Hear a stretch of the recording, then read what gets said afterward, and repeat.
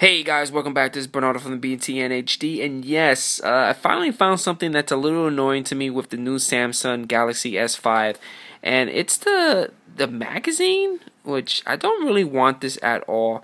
So I'm going to show you guys how to disable it. So it's real simple. You want to go into your settings, and within settings, you want to go all the way down until you find your application. And where is application? Where are you, application? Here you go, application.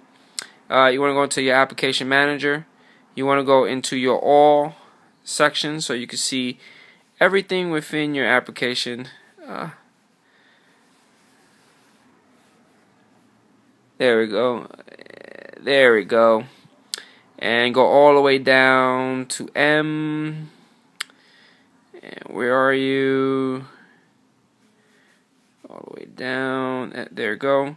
You're going to click on My Magazine and you're going to turn it off.